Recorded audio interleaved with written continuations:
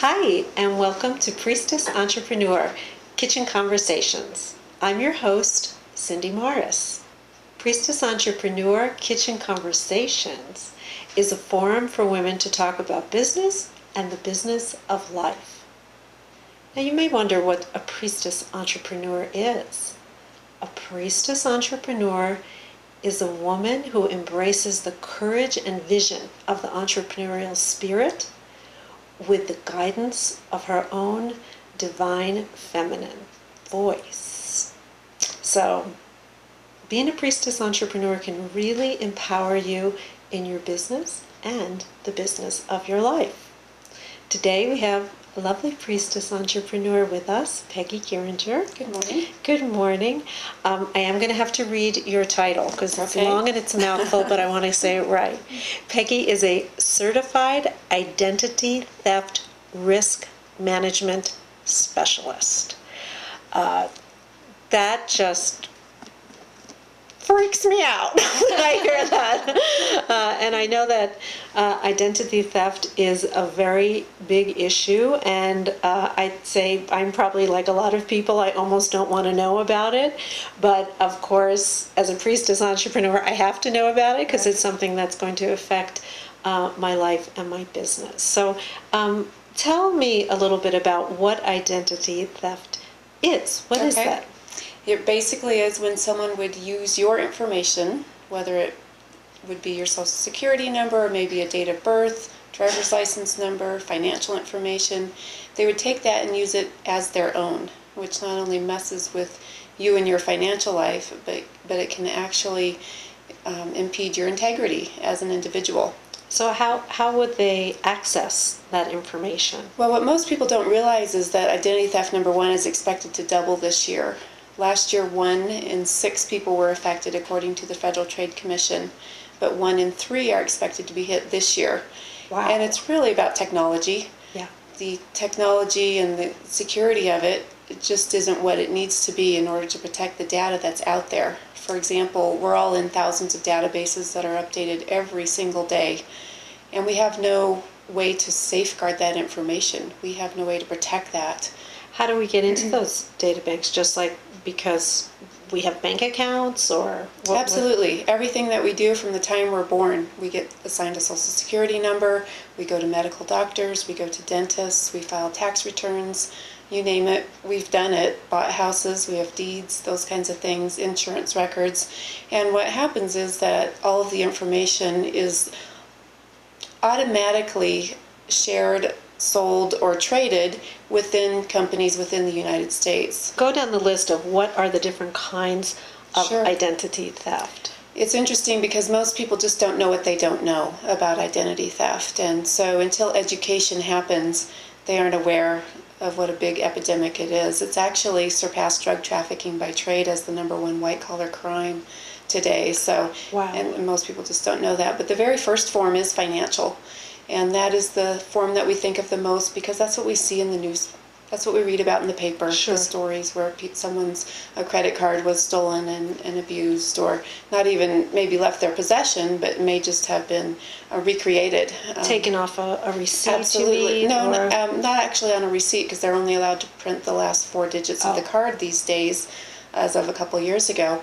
But if a data breach occurs, what these criminals have found they could do, they're very smart individuals. Of course. And they know that if they breach a database, they can get thousands of people's worth of information instead of 1 or 2. So for instance, if you are buying something online, let's say through an online company, and your credit card gets put there, is that what you mean by breaking a database? That could be one place, absolutely.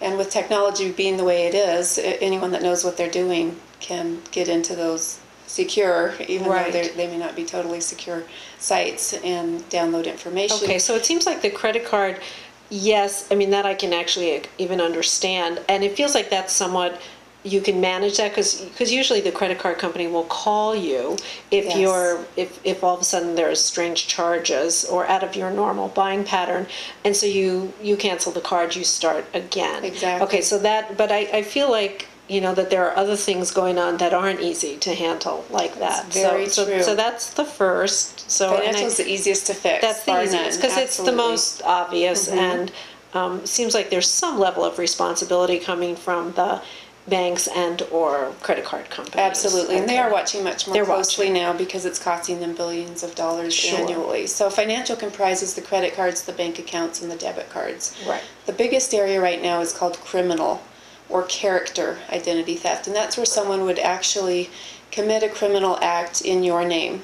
So, for example, I know a woman that had someone purchase, unbeknownst to her, a Cadillac Escalade in her name, and they used the vehicle in a drive-by shooting that resulted in a death. Well, of course, the police are tracing the vehicle that's registered in her name back to her. So how could they have registered, and how does that happen, that they could register? You can do that with two forms of ID, with a social security number and maybe a state ID or a driver's license in her name. So they fabricated it, or Yes, they fabricated absolutely. it? Very easy to do. Yes. Equipment you can purchase at Office Max. Of course. 'Cause, Absolutely.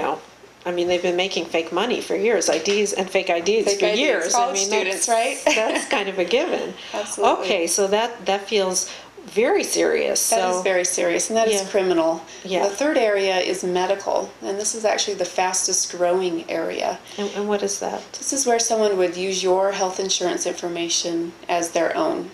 There's a lot of people in our society that don't have health insurance, can't afford it, Right. But they need it.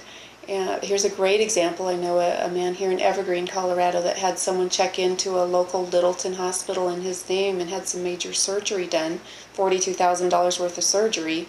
He died after he had the surgery, but now, almost 4 years later, the real guy is fighting to stay out of bankruptcy.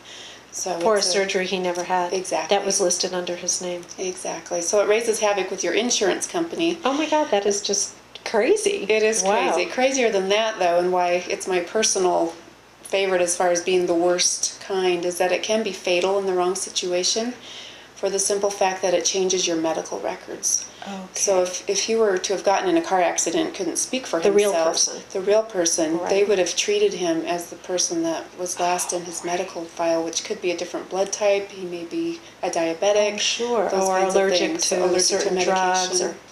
That is just... Absolutely. So, any other types? There are actually 3 other types. Social Security is a very big one as well, because we have a lot of folks in our society that are either trying to avoid garnishments on their wages, maybe they don't want to pay taxes, or maybe they don't have a good valid Social Security number to work in this country, and so they have to have one. Our children's identities are being used for this, which raises havoc on their records. Sure. They don't know anything's going on until they're 18 when they start applying for credit cards and student loans and those kinds of things, which can be a nightmare in that situation. Right. The interesting thing about identity is that since it's a black market, it gets bought and sold. And since the inventory of identity never goes away, it can be bought and sold over and over and over again. So multiple people in multiple locations can be using the same person's information.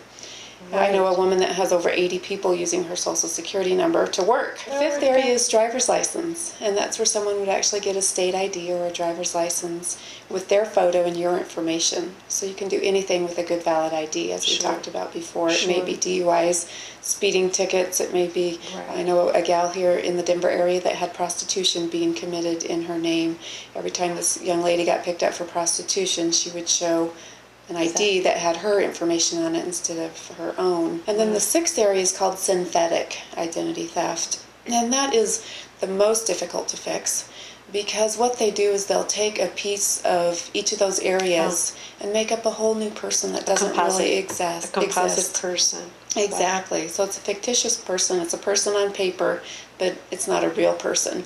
Right. So you have pieces, maybe my Social Security number, someone else's health insurance information, your driver's license number, and the list goes on and on. Wow. And that feels like impossible to kind of break into. It's very challenging without a licensed private investigator to help you through that situation.